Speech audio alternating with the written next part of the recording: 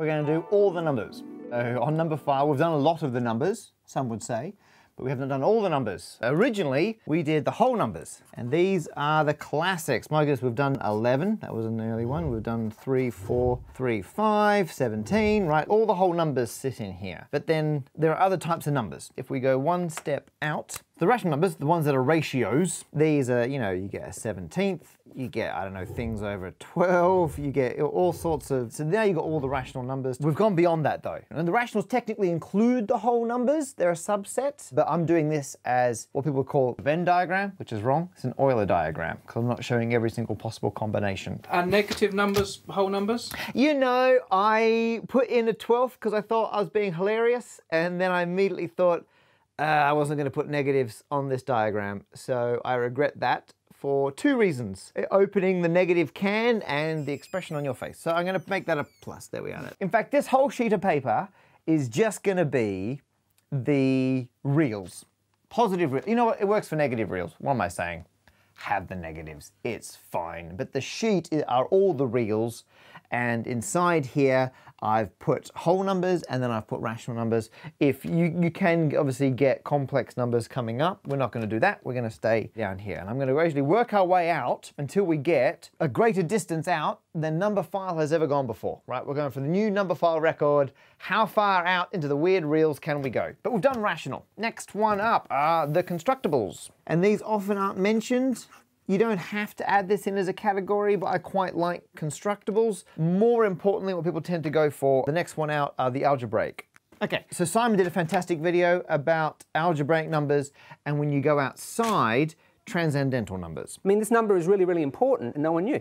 And so a lot of the number categories refer to in or out of these different sets. So rational numbers are everything inside the blue line. Irrational numbers are everything outside the blue line. You've got constructible numbers or anything inside the purple line. Unconstructible numbers are outside this. And this light blue line out here, algebraic numbers are everything inside there, and transcendental numbers are everything outside of there. And so constructible numbers are things that you can construct with a pencil and a compass and a ruler. So phi, you can do that, the golden ratio, because you can do root 5, so you can get phi.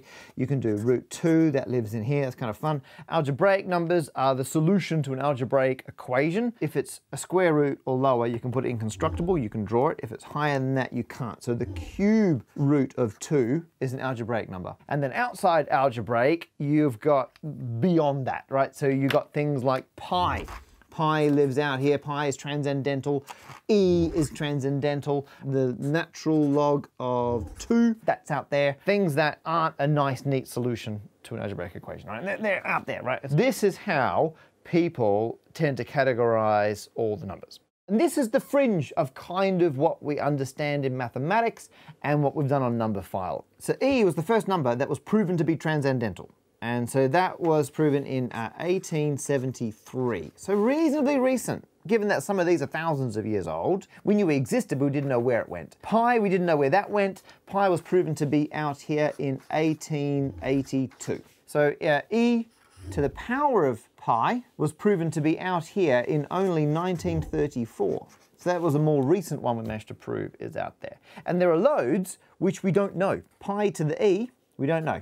E to the e, we don't know. Pi to the pi, we don't know, right? These are all on the cusp. We know that one of e times pi or e plus pi, one or more of those are transcendental. We don't know which, or both, right? But we know at least one of them is. Most numbers that we know are algebraic sit around here, and we don't know if they're definitely transcendental or if they're still algebraic. For the most part, we haven't got a clue, right? If you look at the entry for transcendental numbers on Wikipedia or MathWorld, there's a list. Here's the only ones we know, and that's it, right? Some of our favorite big old numbers, Graham's number, in here. Googleplex, in here, right?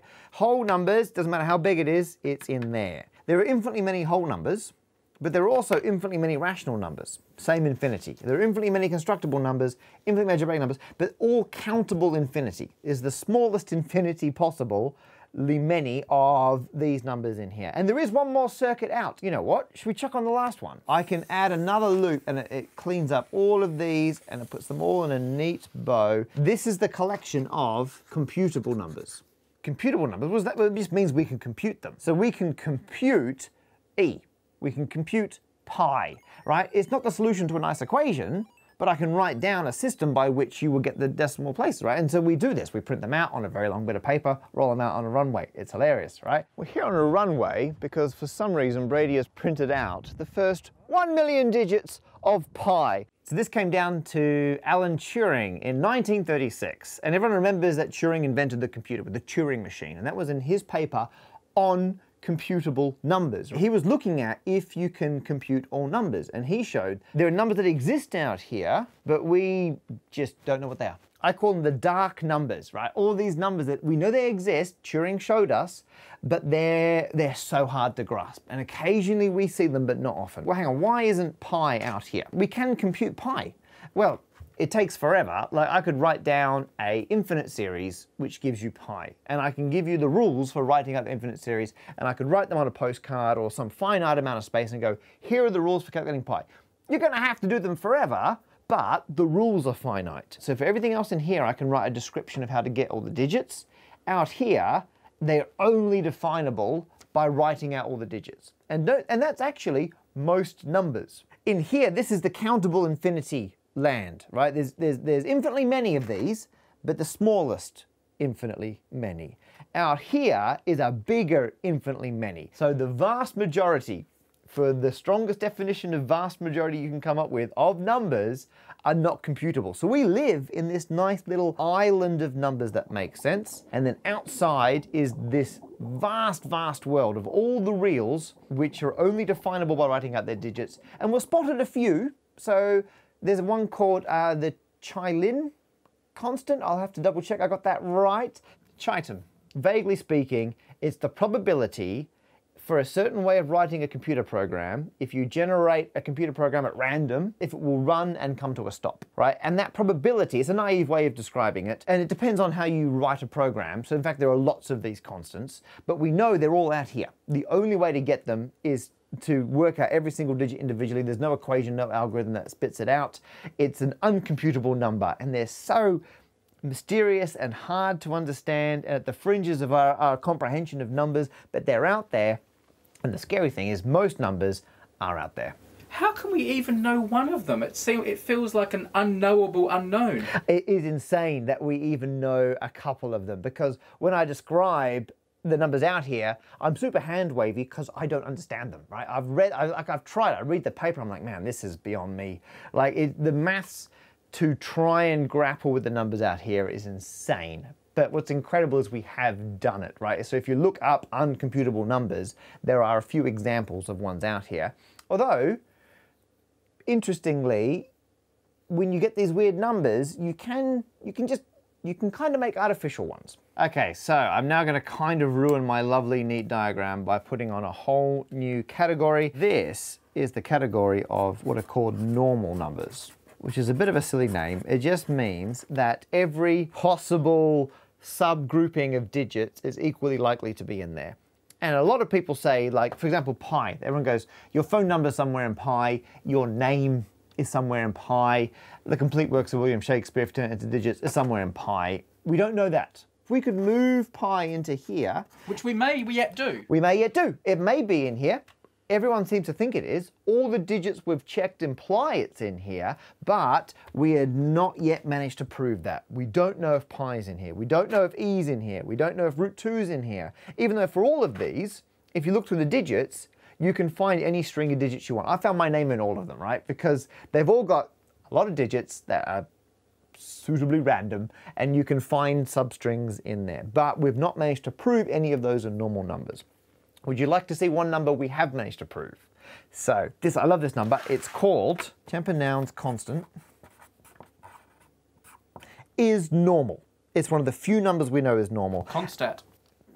That's an N. Look at it. It's just climbing under the A. Oh, yeah. So Champernowne's constant is one of the few numbers we know is normal, and it goes 0.1, 2, 3. I've memorized it. 4, 5, 6, 7, 8, 9, well, 10, 1, 0, 11, 12, 13, and it's just all the whole numbers, 14, 15, 16, and so on. That's like... 1, 8, 1, 9, 2, 0. I got them all. and so on. That's like brute forcing the problem, isn't It it? really is, it really is. I call this an artificial number because Champernowne just went, can I find a number which is normal? And he came up with this procedure. He just went, right, you just put all the numbers in order, all the integers in base 10, and you're done. And it's true, right? Because whatever you want to find, it's in there eventually, because it's just all the whole numbers listed out and then turned into digits. But that's all numbers are, right?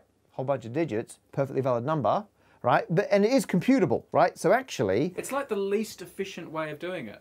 it is. There's a slightly more efficient one. The Copeland air dish number is the same idea, but only the primes. So it's 2, 3, 5, 7, 1, 1, 1, 3, so on, 1, 7, etc., right? So exactly the same idea. Slightly more efficient, and it's also normal. So we didn't start with these numbers and go, I wonder if they're normal. These people sat down and went, I'm going to make a normal number. How can I do that? And they generated these. Now, Champernowne's number is transcendental. So this is it in base 10. Obviously, you can do it in different bases. And it is computable. It is normal. And it is transcendental. So transcendental means it's outside algebraic. It's there. And not the speed of light. Champernowne's constant sits in this part of the diagram. So the only normal numbers we know for certain are artificial ones that have been constructed for that purpose. We have never started with a number and then discovered it is normal. We have no test. There is no process for taking a number and proving it's normal. Like mathematics, like hopefully one day we'll have a test. Currently we don't, which means all the normal numbers we have are artificially generated. We are yet to take anything from here and show that it's allowed to move over this line. There's an elephant on your diagram there. Is it over here? Yeah. Well, very interesting you should say that, Brady. This section is empty.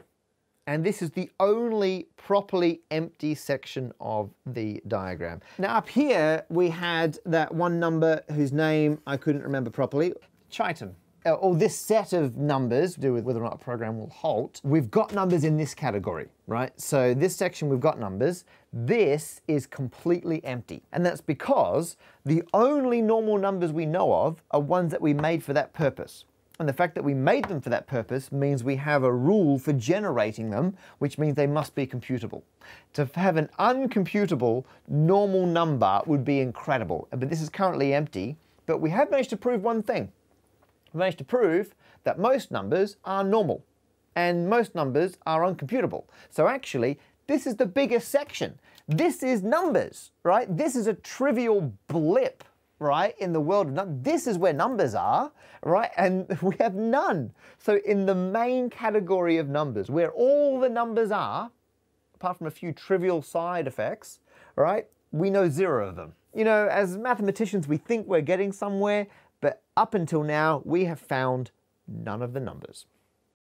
Hi everyone, this isn't a formal sponsorship, it's just to let you know that Matt, who you just watched, has a new book out that I think you'll like, Humble Pie.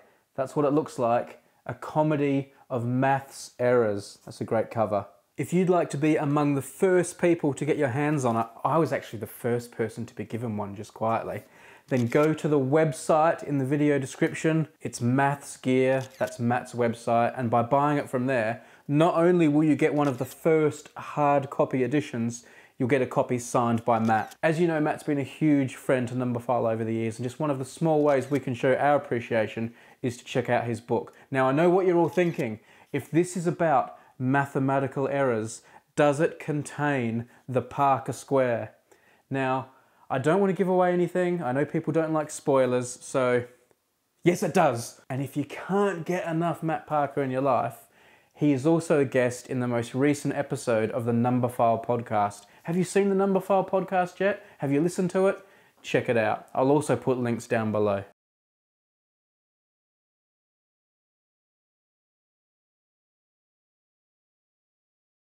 Chiton.